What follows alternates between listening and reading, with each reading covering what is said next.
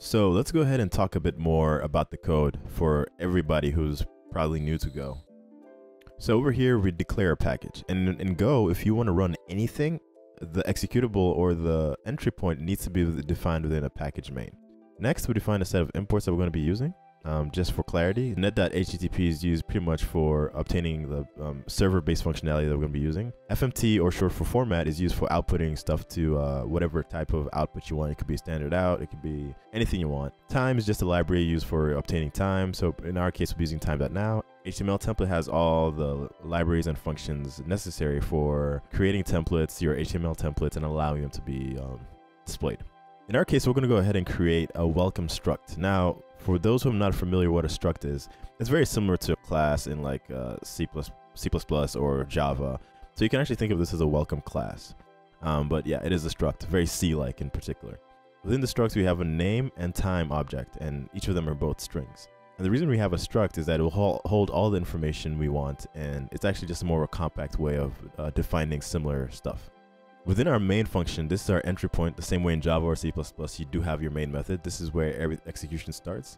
We'll go ahead and declare our variable called welcome.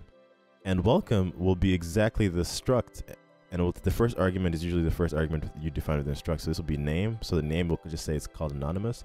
And the second argument, which is time, will just be a time.now. And all that's going to do is output the information about the current time on your local machine. The next thing we're going to go ahead and do is create this templates variable.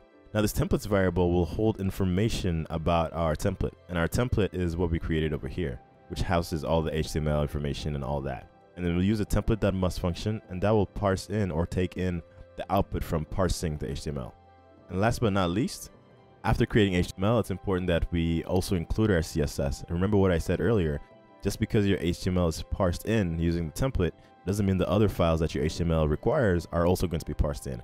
And so what we do is we create an http.handle.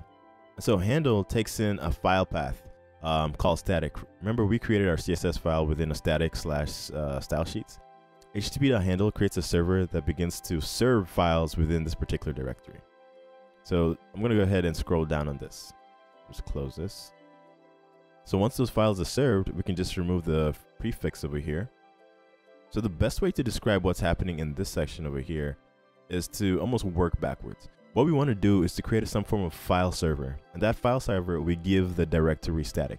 So the server will start to serve files from the static directory. And remember, when we created our CSS files, we actually placed them, the top level directory within the project was actually called static. When we work backwards, the next thing you want to, I'll just skip prefix for now. Next thing you want to take note of is this handle.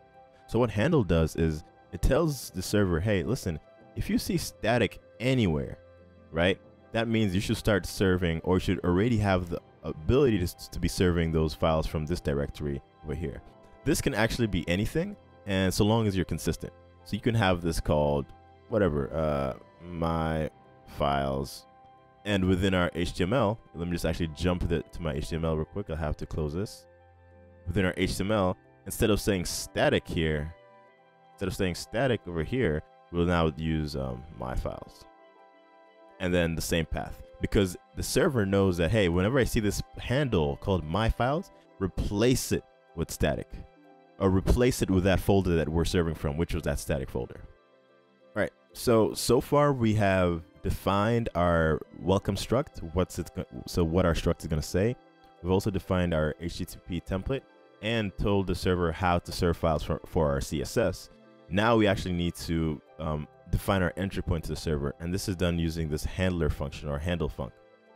So the handle func says, hey, whenever you see, or the web browser directs to this path, which is just the slash, or by default this is like, in our case it's just be localhost 80 slash, or without the slash, it knows, hey, the moment someone directs to this particular URL, run this function immediately. And so there's a reason why the handle func has a function attached to it. And so this function takes in a response writer as well as a request. And the response writer, we're not going to really touch too much into it right now, but all the response writer does is that it sends back the information to the client. In our case, the client is your web browser. And the request is what the incoming request to your server was. So this will have all your information about the client made a particular request that had this URL, had all this body, these headers, that you can find within here. Our response writer, on the other hand, will respond when we're done processing everything. We'll use the response writer to write back to our client. So that's just gonna simple dive into what this particular section is. So let's talk about this if statement real quick. So Go has this very interesting way of defining using if statements. It's not intuitive at all initially, but it does make sense, and it kind of makes for a bit code becomes a bit more readable and shorter. What's happening here is this is a declaration. We're saying name is equal to whatever is in this request. So if we parse the request using this function called form value, and we're looking for this name. So if we passed in a name like Martin, like shown in this comment, well, it would be saved to this variable called name. I mean, effectively, this could be outside. This could be a declaration above the if statement, but Go allows you to actually keep it nested within the if statement. So once the value coming out of here has been stored into name, we'll check, is name not equal to 0? Or is name not empty? And if name is not empty, then what we're going to go ahead is we're going to set our welcome variable we said earlier, .name is equal to this name, so long as it's not empty. If it's empty, it's probably going to just remain empty. And the last element within our handle func, we need to be able to pass back information to the client. So far, all the server has been doing is trying to parse the name argument. We need to be able to send back HTML information to our client. Chrome needs to be able to see that HTML information. And so what we do is we end up executing our template. So we call the library templates. Notice this is different from template that we created earlier. We pass in the response writer. Remember what we said about the response writer W is that it sends information back to our client. And we also give it name. And we pass in our welcome struct. Remember, welcome has our information about the greeting we're going to end up getting. And if, once again, this if statement is very similar to this one, we're setting, if this particular function returns an error, we're going to check, is the error not nil, meaning there is an error. And if there is an error, we just return HTTP error. In our case, we're using W because remember, W is a response writer. This is how we're going to tell our client, hey, listen, there was an error. We'll pass in the information about the error, as well as the type of error. We'll say it's a status internal server error. So that's the function that's going to run the moment you hit this endpoint.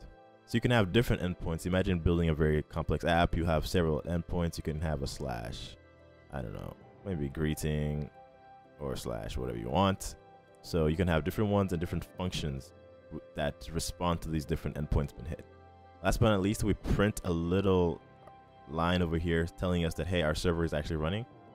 It's important to do this because once you start to run these things within, let's say, different environments, you pretty much have no clue if the server is running or not. So it's nice to kind of print the standard out to kind of let you know, hey, listen, the server is running on this port.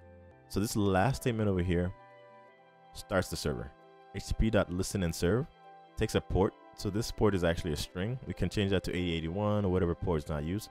If you do change this port, it's important to change the URL in the web browser.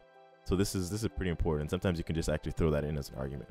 The reason it's just a port number because it already assumes localhost in front of it. And here we're just going to pass in nil.